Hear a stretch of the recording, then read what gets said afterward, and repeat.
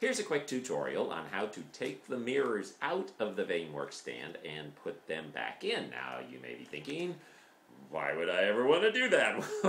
Well, you might drop something on the mirror and put like a score in it, and instead of having to go, oh, well, that's that, you can actually rotate the mirrors and find a better spot for them.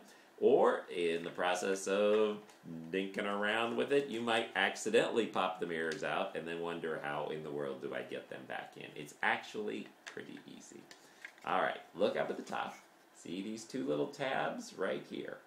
See how they pull apart? Okay, what we're going to do is we're going to pull these apart. When we pull these apart, this mirror is going to come out. So what you want to do is kind of hold your fingers underneath here and then use here and watch. We'll pull it apart. Thunk. See how that fell down like that? Alright, so I'm going to take that mirror out. There we go, and set that down. And then this mirror, nothing is holding in that mirror, so all I have to do is do like this, and ta-da! Okay, now, so let's say that happened. You didn't mean for that to happen, and now you got mirrors and your stand's not working. What do you do next? Well, take the mirror, fold it on the edges, and you'll just want to go into this slot on the back and slide it into that slot. That will just go down in there, just like that.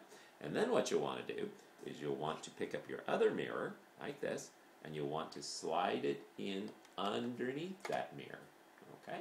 So slide it in underneath that mirror, just like that. And then you can turn it over. Make sure that you hold the mirror against the back wall.